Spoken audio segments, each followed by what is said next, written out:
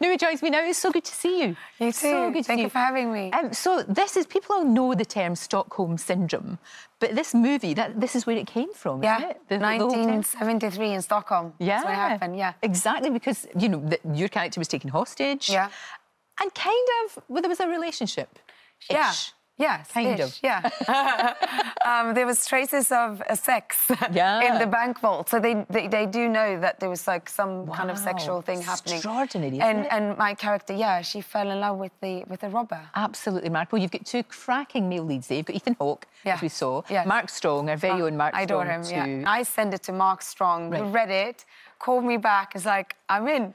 So it was like a total passion project. Fantastic. Now, you started off as an actress in Iceland, wasn't it? I know you were Swedish, but you did some... I'm half Spanish, half Swedish. It's a beautiful mix. Icelandic stepdad, so yeah. Wonderful. I love that. I think it's great. It's really good. So you can speak all these different languages. You start off in Iceland. Obviously, we saw you made movies in Sweden. And then, was it Prometheus that there was the big, giant Hollywood breakout? Actually, it was Sherlock Holmes with Jude and Rob. Right, and that's when you came to their notice. Yeah. See, what I like about you is it's the first time I came to London, actually. I know, and you love London, don't you? It's my favourite city. Ah, that's good to know. I live like basically 5 minutes from the studio. Wonderful, that's good. So this is home now. Yeah, it is home. Yeah, it is home.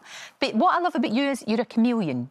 You know, every movie that you're in, you're completely different. Sometimes you look completely different. Yeah. Never have my own issues or my own vanity kind of stand in the way between me and the character. So whatever I need to do, I can gain weight, I can lose weight, I can be more kind of boyish, manly, more feminine. Sure. Yeah. And you don't mind. I love that lack of vanity. I think it's wonderful. And it's a decision, you know.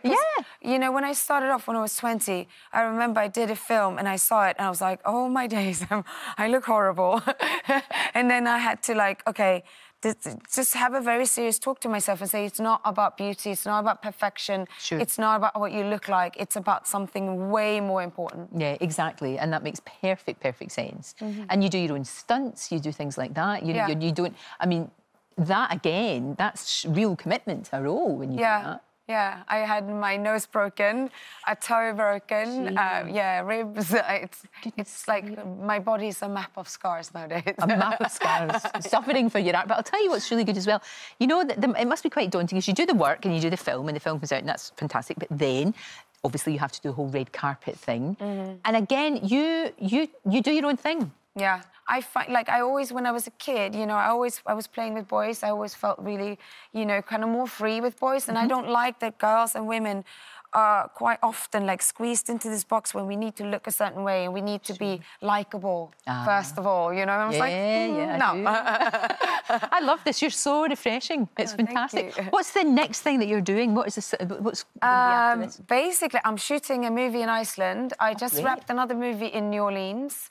That takes place 1959. So I was playing this housewife who goes mad in New Orleans. And then I flew to Iceland.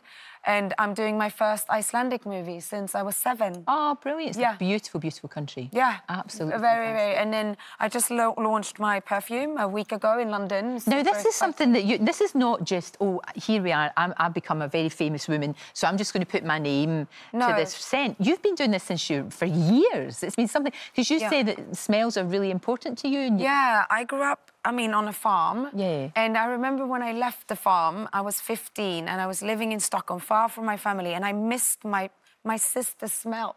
I know what you mean. Not her face, it was like her smell. And then I missed my horse and the smell of his face. Yeah. Because that was the only place where I could show emotions when I was a kid, right? So I could never find a fragrance that kind of matched my personality. And I felt like all the female fragrances were so sticky and sweet when I grew up. So I always, as I said, I felt like a tomboy a bit. So I created basically a toolbox for people like me. And it's all unisex and you can, it's like a layering concept. Oh, okay. So if you feel a certain way in the morning, you know, you might want to have maybe a lighter smell and then you go for a lunch meeting and you want to have a bit more intensity, make an impact on the one you're meeting. And then in the evening, maybe you go on a date and you want to be more sexy. So you can like play with it. That makes so it's just pure perfect passion. sense. I love it. Thank you. Noomi, you're a tonic, an absolute tonic. You really are. The Captor opens in cinemas tomorrow. Yes. So you can see it tomorrow. It's a fascinating movie and it's really funny. It's funny. Really, really Ethan funny. Hawke is so funny. It cracks me up. It is hilarious. It's so funny. Thank you. Thank and good you. luck with everything that you do. Thank you. Thank you so much.